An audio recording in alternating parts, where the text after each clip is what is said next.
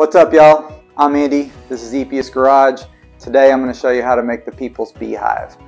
My childhood best friend gave me some plans, asked if I can make him a beehive. I said, sure, why not? I've been wanting to make a beehive. I took on the challenge, and he happens to be turning 40 very soon.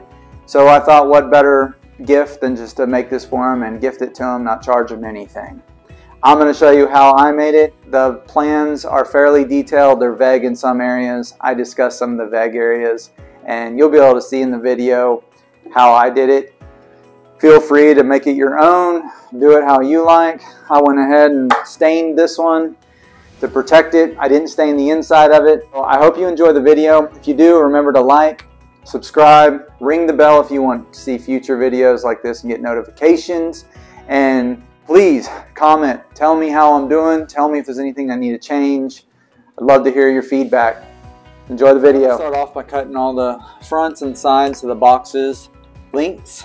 And then once I get all those cut, I'm going to rip them through my table saw to the height that they need to be. That's how I'm going to do it first.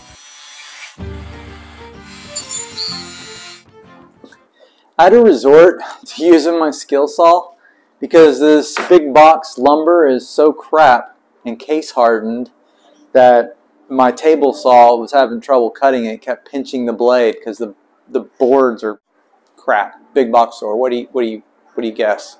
That, and I found out the big box store is not going to be giving me my veterans discount anymore, Lowe's. So I won't be shopping there anymore. Just a little rant. Anyways, moving on. For the floor piece, calls for a 13 by a quarter by 13 and a quarter. And I'm going to go ahead and use the last pieces of my lumber and joint the edges and use these for the floor. Try not to use any plywood. I don't like plywood on outdoor projects. Peels, water gets in it.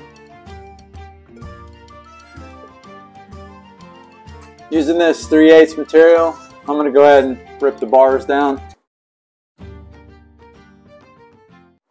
Next step, I'm going to rip these down for the boxes, which is 8 and 9/30 seconds. I don't know why they did in 30 seconds. I'm going to make the rabbit for the boxes 3/8 high.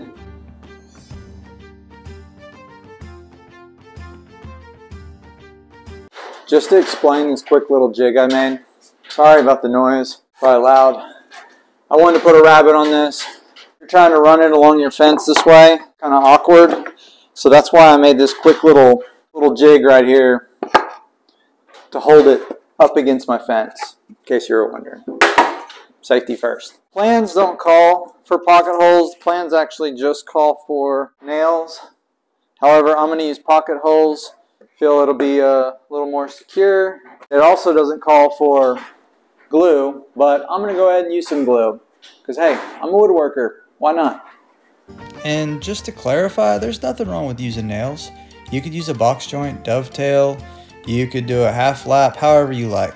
I chose pocket holes because they're easy, quick, and they're sturdy, especially with some wood glue added to them.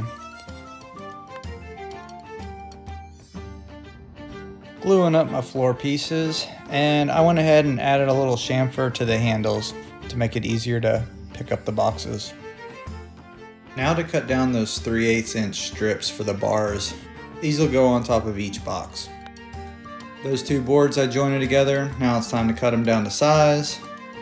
To make the entrance to the beehive, I took a 45-degree cut on this 2x4 and I used it as a guide for my chisel and my saw. That's how I did it. If you know a better way to do this, please feel free to leave a comment. I'd love to hear. In the drawings, it's not really clear how the legs are attached. They kind of tell you, but they don't show you in the actual drawings. I printed off all of them. But see, you don't see the legs anywhere on there. And when you go to make the legs, it tells you that the floor sets on the smaller one. And then you got to mirror them. So right now I'm kind of laid them out, how they're going to look. I still got to bevel them. I think it's going to be easier to put them together and then bevel them. I'm going to use glue, some brad nails. I think this is how it goes. The way I'm reading them, You tell me in the comments, but the way I'm reading them, this is the way it goes. The picture on the front, like I said, doesn't show it this way. We'll see. I'm going to use some 5/8 screws.